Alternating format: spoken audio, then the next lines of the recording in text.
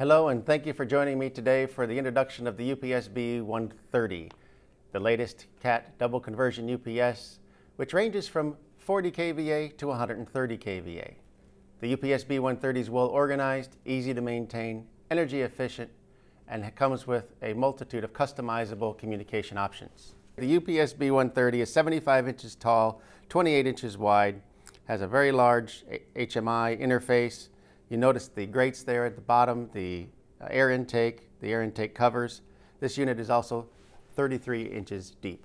As we look across the bottom of the inside of the UPSB130, you'll notice there's ample room for routing and bending cables. As we look across the breakers from left to right, the input breaker, the output breaker, the DC connections, and then the bypass connections.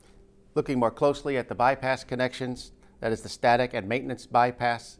We will talk more in detail about this, but the thing to note here is that the internal maintenance bypass is a competitive advantage. Let's talk next about the rectifier section. Seen in the image in the upper center part of the screen, the input frequencies from 45 to 65 Hertz. This UPS does not require an input neutral. If the site requires a neutral, it would be passed through the static switch to the load. The chopping frequency is fixed at 5,000 Hertz. Chopping is the frequency that the rectifier chops or cuts the incoming sine wave. This rectifier utilizes 6 fully controlled IGBTs that are protected by ultra-fast fuses. In the upper left, you can see the battery charger. It draws power from the 800-volt DC bus. Depending on the rating of the UPS, the charger will deliver anywhere from 18 to 50 amps for the purposes of charging the batteries. The charging system is sized to recharge a battery, offering 30 minutes of backup time in less than 8 hours. The charging system incorporates independent regulation and monitoring devices. These systems manage voltage regulation, charge current regulation, battery voltage monitoring circuitry, which is independent from the regulation system, and charge current monitoring, also independent from the regulation system. DC ripple is limited to less than 1% of the DC voltage. There's a battery meter that indicates the remaining backup time. This can be accessed from the front screen. The inverter stage, a 3-phase inverter with IGBTs and a non-isolated capacitive half bridge. Let's translate that. Non-isolated means that there is no isolation transformer, and capacitive half bridge means that we've used a capacitive source, the DC bus, to generate the output voltage through the inverter stage. The inverter operates at a variable chopping frequency of approximately 5 kilohertz. During steady state, the output voltage will be held to within 1% of the RMS values of the phase-to-phase voltage. During an overload situation, the load is immediately transferred to bypass, and during a transient event from the load, the UPS will handle 100% load step with no more than 2% voltage change in RMS values phase-to-phase. The transient response to within plus or minus 1% range of RMS value is less than 100 milliseconds. Taking a closer look at the graphical interface, the UPS can communicate in 18 different languages, stores 2,500 time-stamped events, allows the operator to view statistical information about the UPS and its operation from the front screen. Communication interfaces include Modbus, RS-232, or RS-485 using the JBus protocol, or SNMP. Let's talk about battery cabinet options for just a moment. Caterpillar offers adjacent and remote battery cabinets. The adjacent cabinet provides a matching battery cabinet loaded with VRLA batteries for installation adjacent to the UPS cabinet. Connection cables to the UPS are provided by Caterpillar, but not with the remote cabinets. Each battery cabinet is provided with a battery disconnect breaker sized for the batteries provided. Battery disconnect options are for customers who choose to provide their own batteries. A battery disconnect becomes a mandatory option because the UPS must have a way to disconnect itself from its battery source under certain conditions. There are 2 input options in the UPSB130. The drawing on the left shows a one line of a dual input system with a single input configuration depicted by the use of the blue dashed line. The image to the right shows the input connections of a dual input system.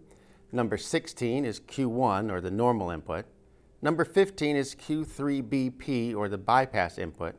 Number 14 is Q5N, or the output connection.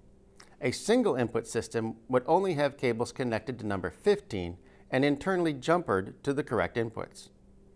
In the left drawing, note that KA1 and KA2 provide backfeed protection.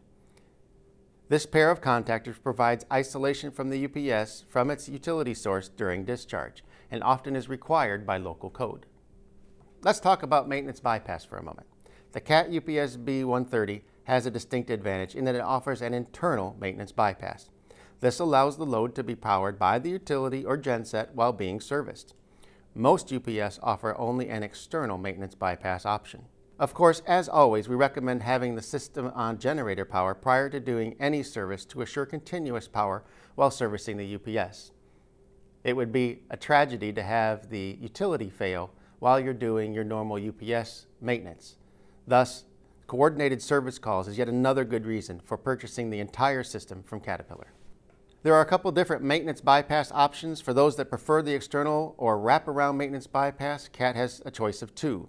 The adjacent maintenance bypass option is in the price list and pretty self-explanatory.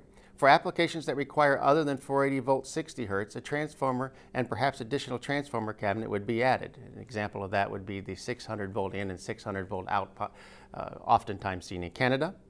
A lesser expensive alternative is the wall-mounted maintenance bypass option. All are fully explained in other materials. Let's talk a minute about the alarm relay card. A standard feature of the UPS 130. You can assign predefined operating status conditions to the various output relays and to the predefined UPS inputs. Command input relays 1 to 6 are controlled directly by the UPS. All changes of state on inputs A and B are transmitted to the UPS. The network management card, also standard in the UPSB130, directly connects the UPS to a computer network, simultaneously operate as a web server and an SMP agent. Remote connections are made using an ordinary internet browser or a network management system station. This network management card also provides email and text notifications. The Modbus JBus card, also standard in the UPSB130, provides UPS states and measurements in JBus or Modbus protocols. The JBus hexadecimal or Modbus RTU protocols are used in slave mode. The system provides a communication channel with an RS-485 or RS-232 interface. The optional environmental sensor does exactly that. It senses the environment and takes regular measurements of temperature and humidity.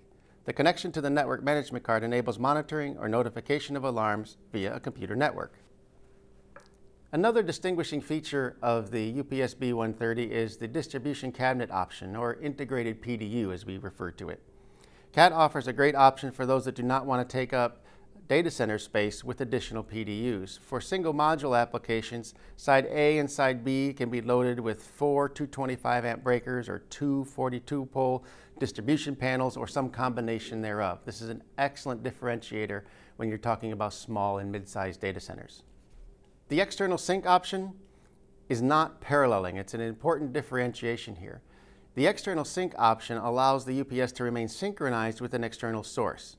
It could be another UPS, utility, or even a generator set. The UPSB130 from Caterpillar is well organized, easy to maintain, energy efficient with lots of flexible communication options.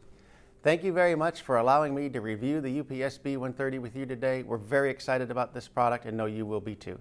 Thank you and have a great day.